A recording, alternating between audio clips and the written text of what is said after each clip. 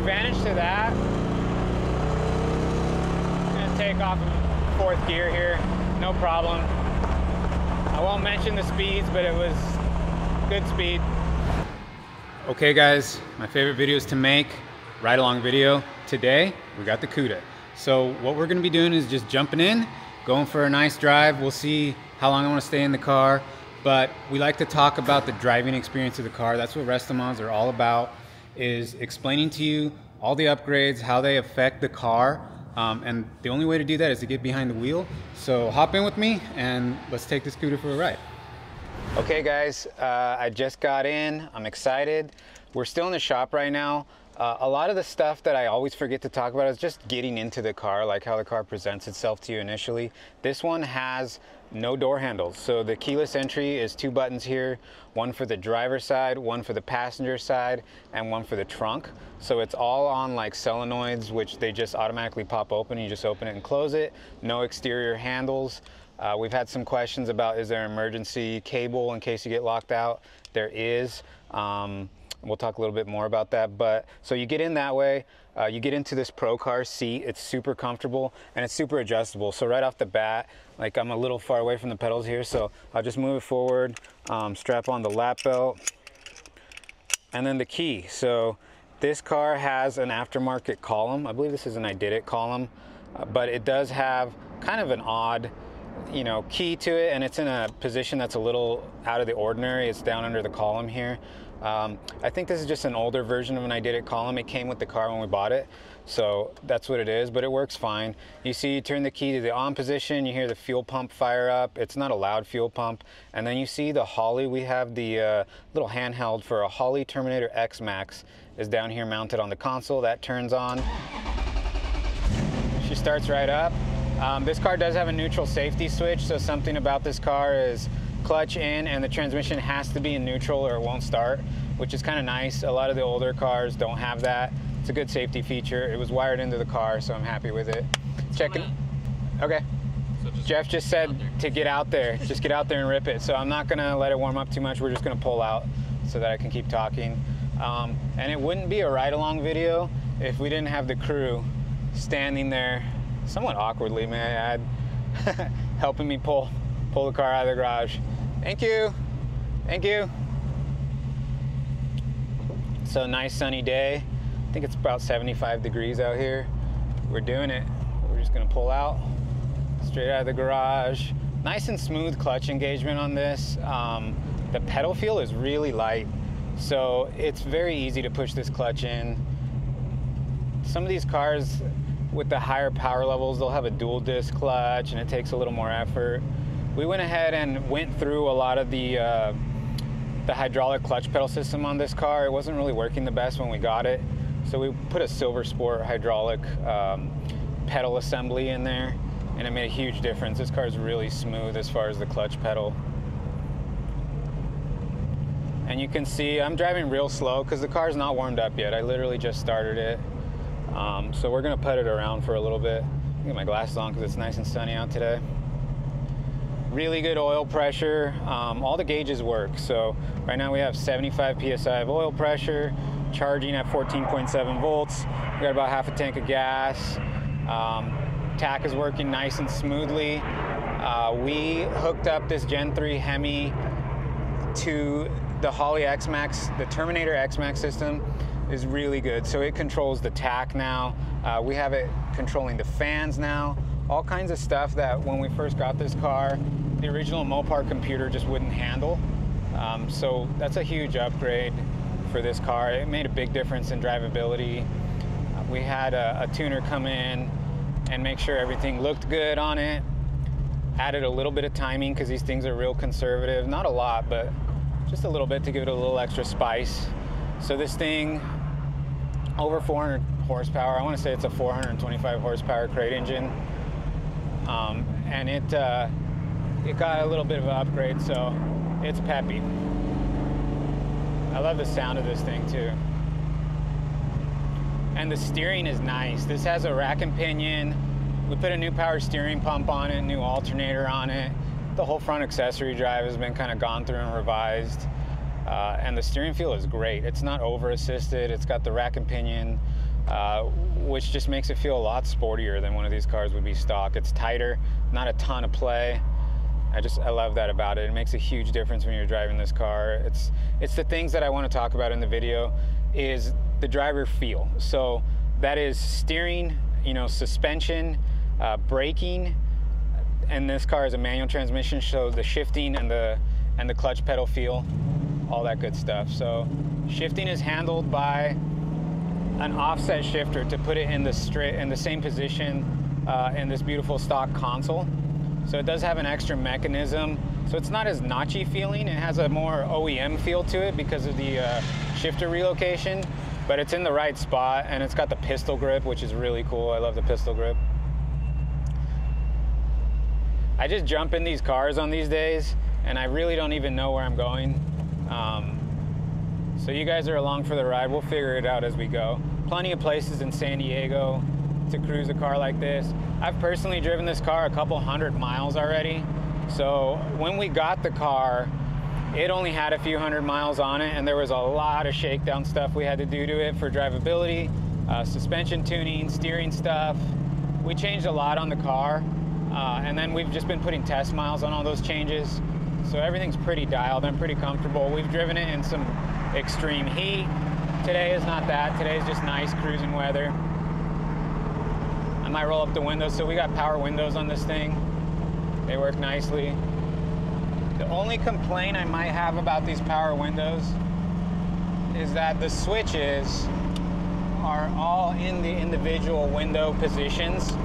So when you're driving the car, you don't really have, unless you have really long arms. I couldn't reach that driver side power window right now, so minor complaint I have there. I know modern cars are designed with like an extra switch somewhere close to you so that you can roll all the windows up and down. This being a hardtop car and having no pillar, I really like to drive with all the windows down.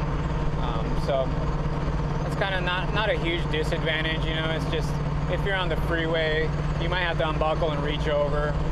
So minor thing.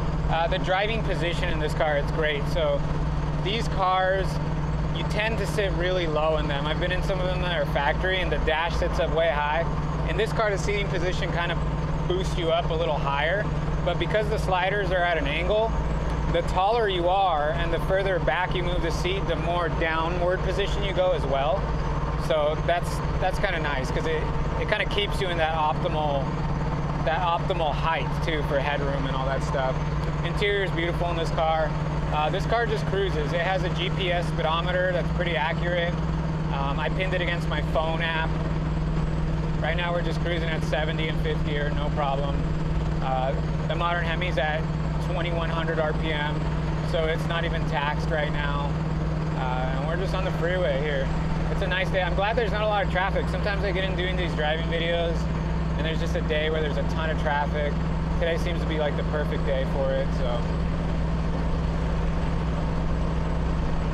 Some things to talk about too are the differences in this car versus other classic cars. So the last car we did was the Camaro. That was a more extreme car as far as the drivetrain. So it had a lot more power and the suspension was a little bit more hardcore. So that car felt a little sportier. This car feels a little more comfortable. Like it feels like you could take this car out. So what this car does have for suspension is a AlterKtion type tubular front end. So that gets rid of the K-member and the torsion bars. It's got a tubular front end with coilovers on the front, Wilwood disc brakes, the rack and pinion, and that makes it handle really nice. It's basically like a modern car. Better alignment, better geometry characteristics in the car. You can just cruise this car on the freeway. I'm like one-handing it with no problem. I love that when I get into these RestoMods. You know, I've driven a lot of these cars original, and you're kind of white-knuckling it sometimes. Like, they don't keep up with modern traffic. If you do any modifications to a car and you can feel comfortable in modern traffic, you did a good job. So that's really great. This car has a 4-link in the back too. So it has a triangulated 4-link with coilovers in the back. That really helps this car feel planted. We got some really good tires on it. So this car, you know, it's got a lot of grip. It's got a staggered wheel fitment that plants the car. Like I said, the better alignment, the rack and pinion. This car, you know, it feels like I'm driving my daily driver in this car, but it does have a lot more performance, having a 6.1 liter Gen 3 HEMI.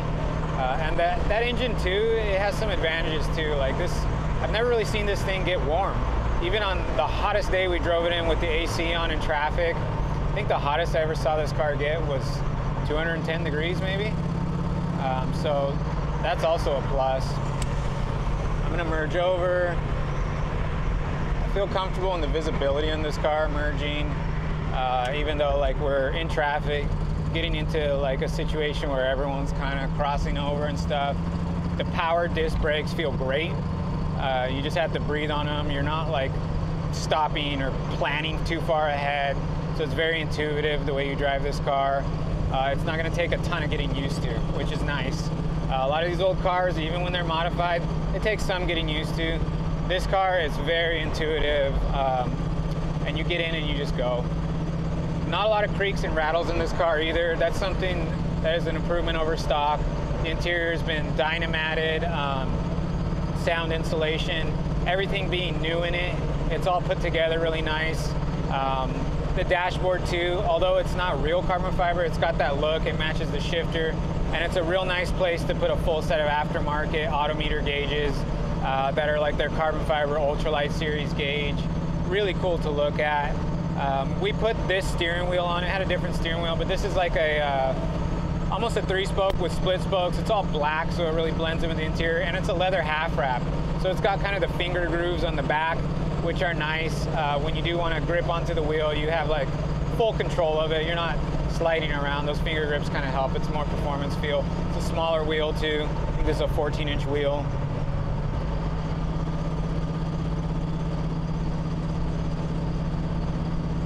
Yeah, we're heading west today. I usually go out east because there's like a little bit more open road situation out there. But with this car, I kind of want to cruise the coast. It's such a nice day.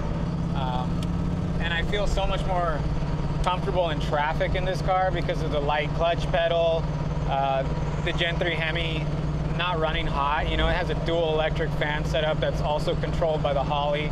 So although you have all this information on the dash, the little Holley touchscreen is also displaying all kinds of good stuff. And you have some tunability in there too. We normally put a FiTech on everything. You guys have seen us talk about that a lot. FiTech doesn't make anything for a Gen 3 HEMI. And the Terminator X-Max is a really, really good system as well. And they're a little more widespread. So even finding somebody, you know, in your area, to whoever wins this car, we don't know where they're gonna be, but there's more people familiar with the Holley system that are willing to jump in and tune a Holley Terminator. So you won't really have any issues with that down the line, which is kind of nice too. So this is a nice right-hand sweeper, off camber a little bit, and the car feels really planted, really responsive. Not a ton of steering input feel, not a lot of bump steer either. That's a good thing on these cars. When you're going through a sweeper or something, you hit little bumps in the freeway. You know, this is not a racetrack. This is just a normal street or normal freeway here in California. So they're not going to be perfectly smooth surfaces. And when you hit them, this car isn't wanting to switch lanes or anything like that. It's completely predictable and stable, which is nice.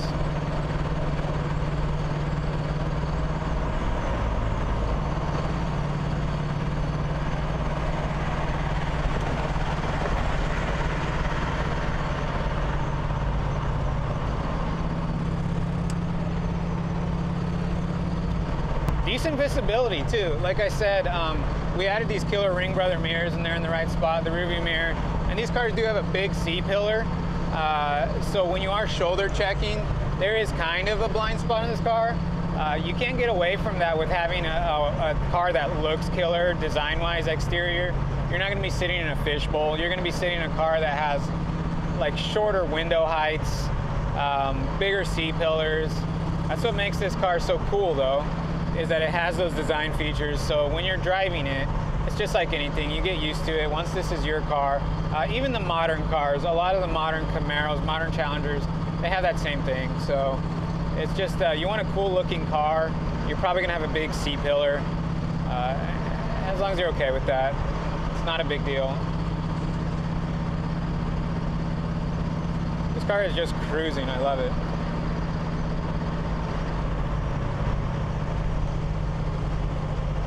The power disc brakes, like I said, so it's Wilwoods on all four corners with a aftermarket dual reservoir master cylinder and a booster. It's an 8-inch dual diaphragm booster. So once we corrected all the pedal geometry for it, it feels really good. I mean, it feels like almost as close to a modern car as I've been in as far as these RestoMods. I kind of prefer a manual brake pedal because it's very linear, but for power brakes, this car is really doing it for me. So I'm gonna take a little sweeper here, get back into the gas a little bit. It's tightening. Keep digging in, keep digging in. You can turn the car in as hard as you want, it just takes it.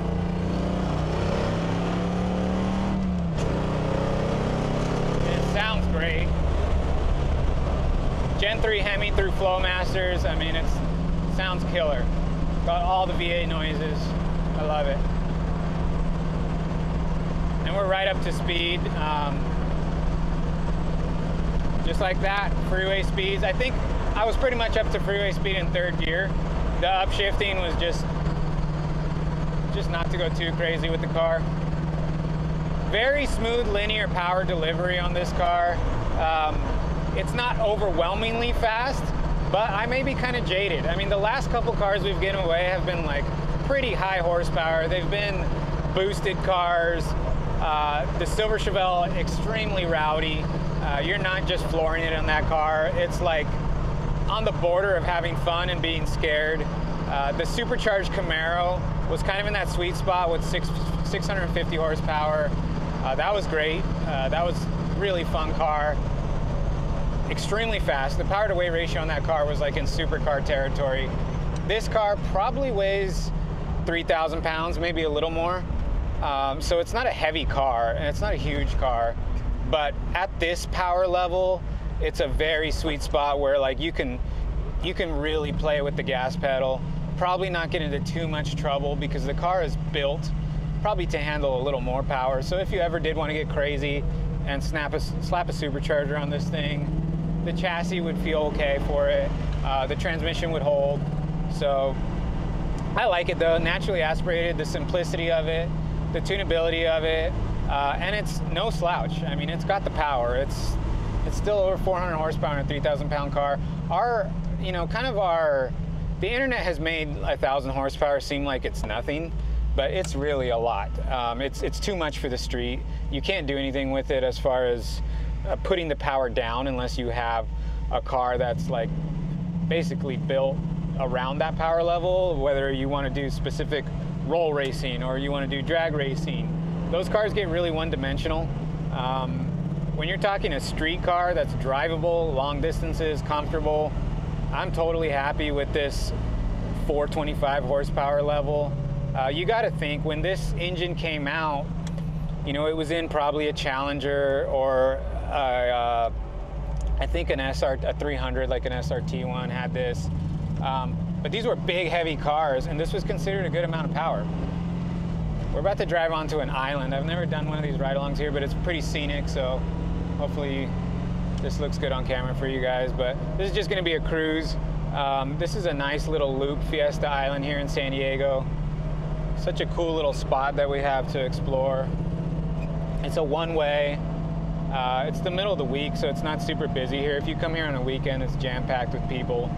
But it's super cool. You can actually drive out into the sand. I'm probably not going to do that in this car. There's no need. But you can drive up to the water. This is kind of what this car is for.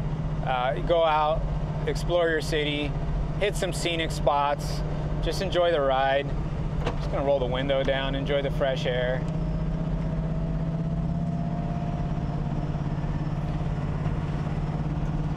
When I talk about it in the intro and outro about how this is like my favorite thing, my favorite days at work, this is why. I mean, it doesn't get any better than this. This is the coolest car. I mean, a Cuda to me, as far as the Mopars go, 70 Cuda is the best looking Cuda out there. It's right up there with the 68 Charger for me. I think those two cars are probably the most well-known, most iconic. Even against the Camaro, I love a 69 Camaro. You know, and I'm kind of a Chevy guy at heart, but the look of a 70 Cuda is just so killer. These designs at this time they were just peak. You know, we peaked as a country as far as muscle car design during this time. I think the gas crisis happened after this, and things got a little pudgier, designs got a little different. But this is just, there's a reason we love how these cars look. They stir up a lot of emotions. I mean, cars are emotional objects. I know it's an inanimate object, and a lot of times when I do these ride-alongs, the tendency is to compare one of these to a modern car. And there is some modern cars that you might get more optimal technology in all the fields as far as suspension, handling, brakes, all that good stuff. There is like probably a normal car these days might beat one of these even upgraded, except for the soul. You know, this car has a soul and a character like no other, even with all the modern upgraded stuff. I mean, the layout of this dash is just so good. You don't get this in a modern car. I mean, the way you feel when you're driving it, that's what it's all about in a car like this. And the way the car feels is so much better than stock. I had the pleasure of driving one of these at a place that I worked before that. It was a 70 Cuda, and I believe it had like 30,000 original miles. Everything was original on it. It was a 383 car. I really did not like how that car drove. I'm sorry, Mopar guys. I'm sorry, purist, original. During that time, this was probably 15 years ago when I drove that car. During that time, Mopar RestoMods were not where they're at now. I think during that time, the majority of what you saw in the Mopar community was leaning towards original restored cars. They had a certain feel to them. For me, it wasn't a good feel. I drove that car. Compared to other original type cars, it wasn't my favorite. So, like I said, sorry Mopar guys, just wasn't my favorite. I'll take this any day. The improvements with the suspension, the braking, a modern HEMI, the 5-speed, just changes this car. It's night and day compared to that other car I drove. I walked away after driving that car. It was almost like never meet your heroes type thing, where I loved how those cars looked and I thought I was gonna have a blast driving it. And I got back a little disappointed in the driving experience. And that's why the RestoMods are so popular. They deal with all that. It is like where you wanna meet your hero, and then you wanna go drive this car. This car looks so cool, and it's a car. It's meant to be driven, right? So if we can do things or have cars that improve upon that, that's really killer. That's what it's all about, and that's what you get with this car. When we saw this car, we saw it had a lot of good improvements. It was a pretty freshly built car. We can't take the credit for most of the build on this car. This car was 99% there when we bought it. We changed things, we sorted out things, we did change the fuel system on it, change the front accessory drive, dialing in. All that last 10% when you have a completely hand-built custom car takes a while. And that's what we spent our time doing on this car, making sure that when we do take a car like this out and go on a ride-along video like you're in right now with me, it's just gonna be an enjoyable experience. I'm not gonna be sitting here talking about all the weird, finicky things. A lot of times you get into a car that's really heavily customized, and they have little nuances to them, you know, they lose a little bit of the drivability due to custom one-off things. This car has a lot of stuff that is like engineered from a company that has spent a lot of time like just on the suspension, just on the brakes, VintageAir.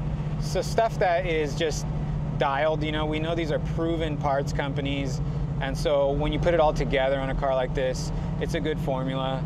You got to do little things to get it all to work together, and that's what we spent a little bit of time doing to make the whole package cohesive, so that I can just leave the shop, have no intended route, no plan, just decide with you guys in the car, hey, I want to go cruise around this island in San Diego Bay, you know, and just putz this thing around. Maybe if it's just 20 miles per hour in first and second gear, this thing has no issue doing it. We just did like a third gear rip to get on the freeway. There's a lot of stuff on this car that's brand new. The clutch Probably has 800 miles on it. We just went through the rear end on this car. We had Pro Gear completely rebuild the rear end on this car. So I'm not doing any burnouts or hard launches because this rear end is still in break-in mode. But that's good peace of mind. You guys know you have a brand new rear end, a brand new crate engine from Mopar. This is not some junkyard engine that we pulled out. This is a brand new from Mopar, and then the same thing, like the computer is all new from Holley, the alternator is brand new. All the parts on this car are new. A lot of them have a warranty. The transmission is not a junkyard transmission. This thing's brand new from Tremec. It's built to handle this power level, no issue. So that's kind of a plus. There is a double-edged sword with brand new parts. So when we bought this car, kind of the double-edged sword is that when you're driving cars that are put together and have no miles on them, it's inevitable that you're gonna sort out little things. Like I said, like the rear end. The rear end had been rebuilt before, but it wasn't an exact rebuild, so it started making a little noise. I went ahead and decided, you know what, let's pull it out, let's have it gone through again by a trusted source.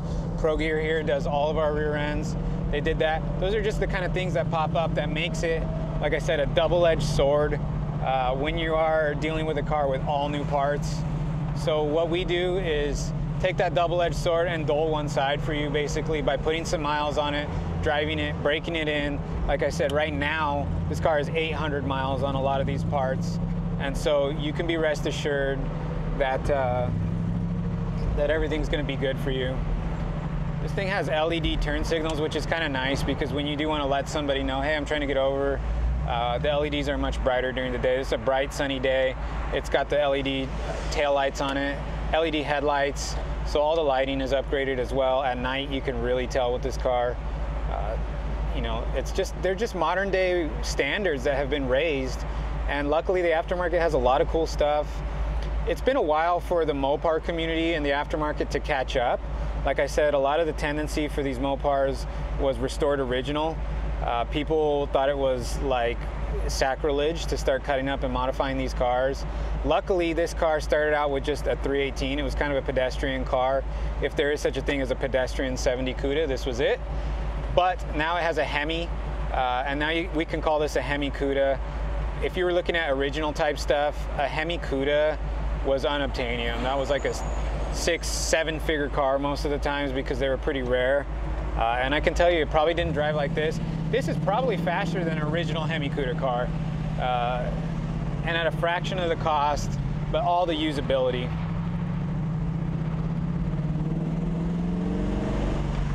And a lot of drivability. I like this car. Like I said, the power number is more mild than what we've been giving away, but it's not a slouch. Like, this is not a 300 horsepower car. This is definitely a over 400 horsepower car.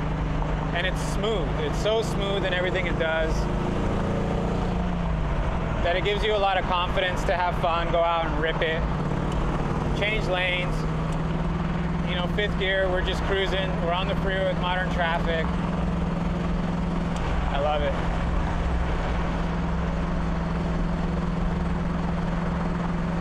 It's decently quiet in here too. Windows down, you know, Flowmaster exhaust.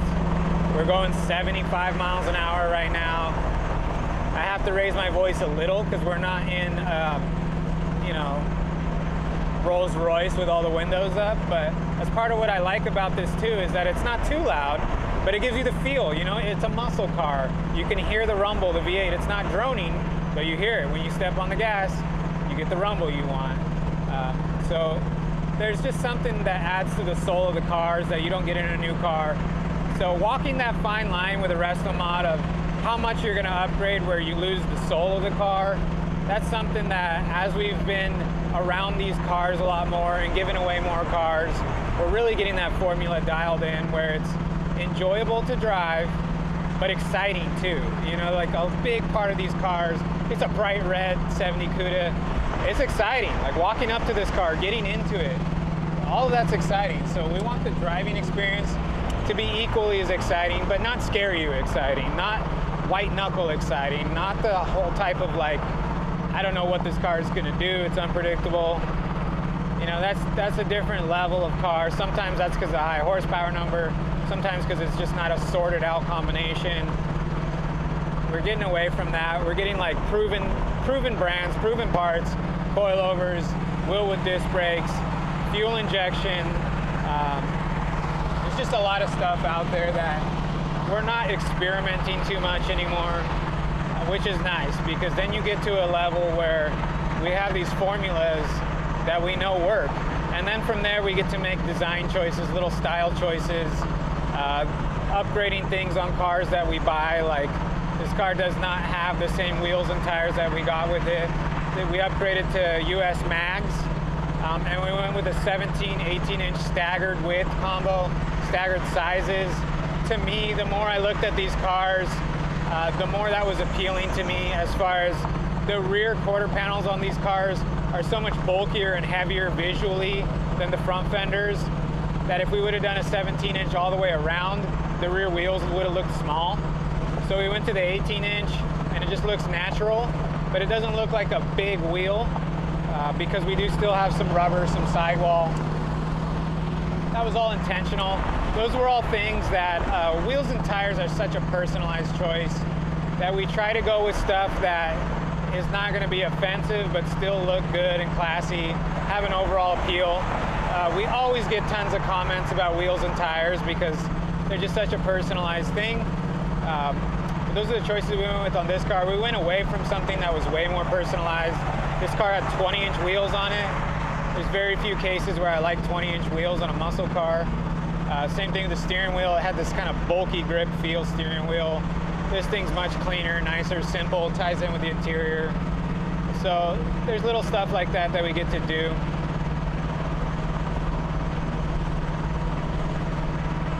I'm just enjoying the ride here.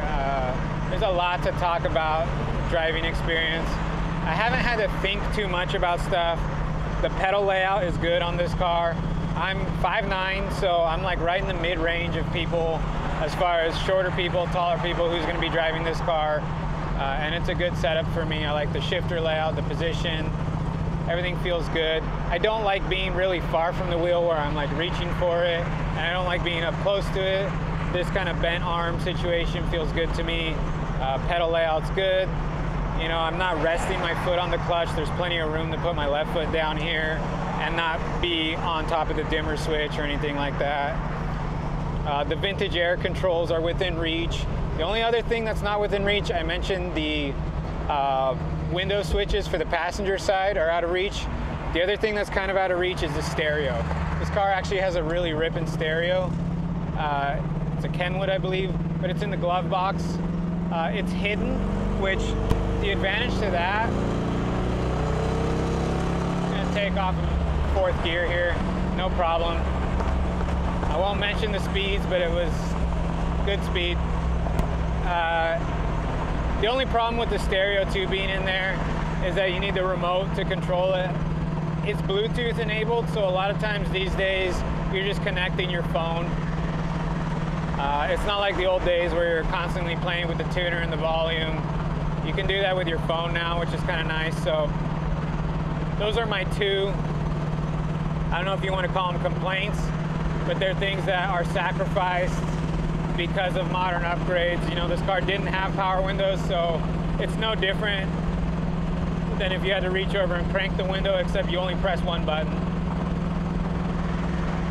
The stereo being hidden too, I kind of like what it did for the layout. You know, there's not a natural place to put a modern stereo here on the dash layout.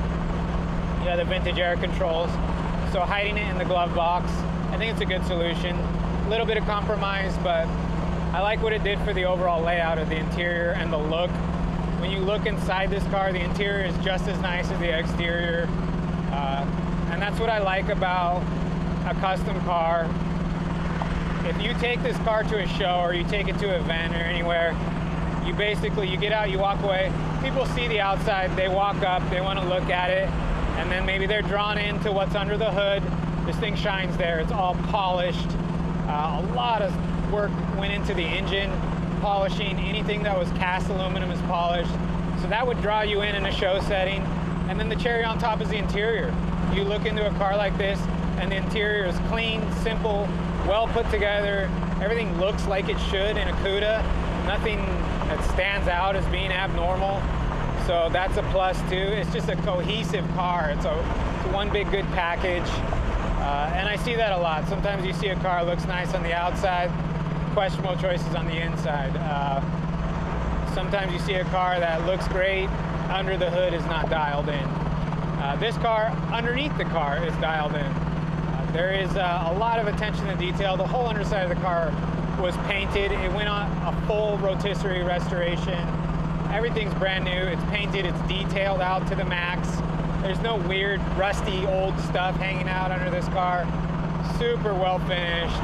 I can't even imagine the amount of man hours that went into this car before we bought it. It's a lot. If you had to pay to have this car built, you would be, depending on a labor rate, you could easily have 300 grand getting the car to this level. So buying it where it was at that 99% mark for us was perfect. And then we got to put a few finishing touches and just make sure everything was nice and finished drivability wise. It all makes for a great package where you can get in and do what we're doing today. Just go drive it. It just stands out in modern traffic. That's another benefit of this car. It looks really cool, but in modern traffic, it just stands out so much. It's so different than anything that's on the road, just because of the shape of it. You cannot beat the proportions of this car.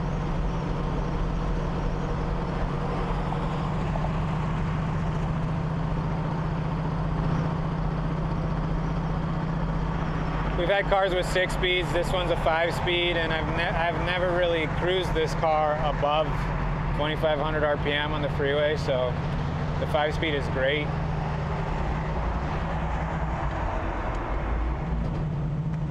Immediate drop to 4th gear, no problem. 3rd gear, while turning, you know, you can turn this car, you're not white knuckling, take your hand off the wheel, shift it. Everything's fine.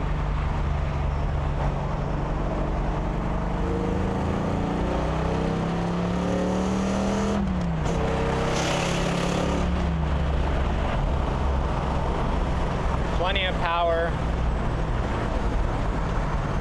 A lot of power, really. I mean, that was just... Getting up to speed is no problem in this car. It puts a smile on my face every time.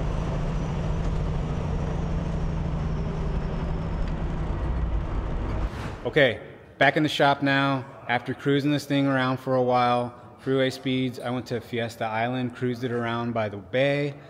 What a pleasure. This car looks really killer. The performance is great. Rowing gears, windows down on the freeway, putting around, no worries with this car. Just a good combination. Fuel injected, Gen 3 HEMI, 5-speed, disc brakes, coilovers. It's got all the cool stuff. The interior is super comfortable. It's all trimmed in leather and suede. Just all the modern amenities. I could go on and on. These taillights, forgot to mention, one of my favorite parts of the HEMI Cuda, the taillights. But thank you guys for sitting through it with me, driving around while I ramble on about all the things I like about a car this cool. But if you want to be the one rambling on to your friends or your family or whoever, you got to get entered to win, and you could be behind the driver's. If you want to be the one that gets to talk about the driving experience on this car, it's as easy as signing up. So just get entered to win at RestoMods.com. And as always, keep having fun with cars.